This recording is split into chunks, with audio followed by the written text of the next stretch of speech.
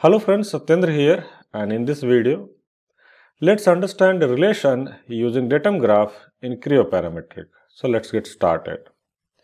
So datum graph is also one of the great way to add a relation in Creo Parametric. So in my previous video, we added relation using if and else statement. So I was having a complex requirement, and my requirement was when this diameter is up to 10, the length should be double of the diameter. If this diameter is greater than 10 and up to 20, this should be 3 times the diameter. If this diameter is more than 20 and up to 30, this should be 4 times of this. If this is more than 30, then this should be 5 times of this. So this kind of complex requirement we had, and we successfully achieved using if and else statement. Now the same result we will try to achieve using datum graph. So once you complete this video, you will get the concept of datum graph to achieve different type of desired result. So if you see this part here, I have already done. So this is my datum graph. Now if this dimension is up to 10, this will be double of that. If you make it more than 10, let's say 11, then this will become 3 times of this. So if it is up to 20, this dimension will be 3 times. If this is more than 20, let's say 21, then this will become 4 times.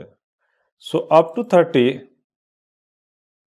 the length will be 4 times, and once this becomes 31, the length will become 5 times. So if it is 50, this is 250, that means it is 5 times. If it is 5, the length will be double of that.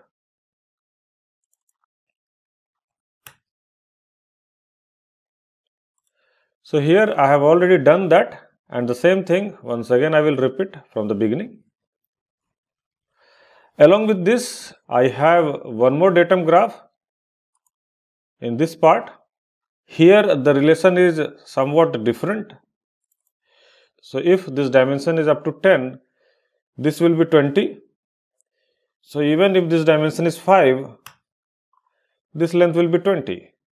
So from 1 to 10, if the die is from 1 to 10, this length will be 20.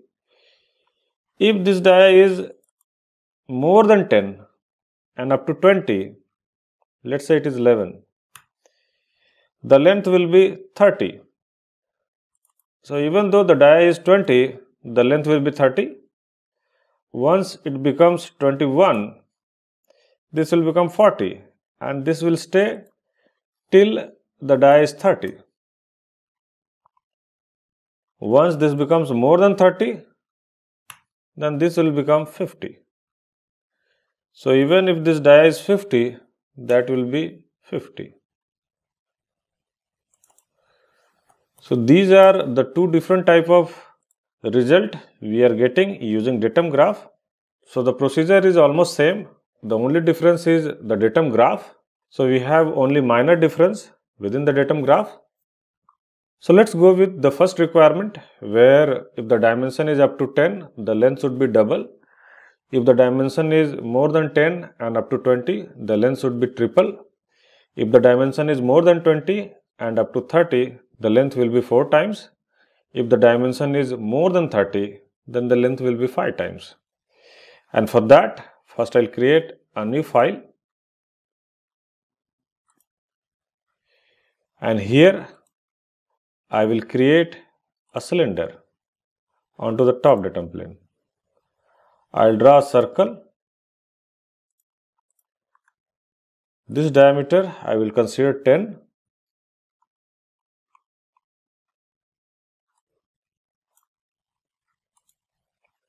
I'll say OK.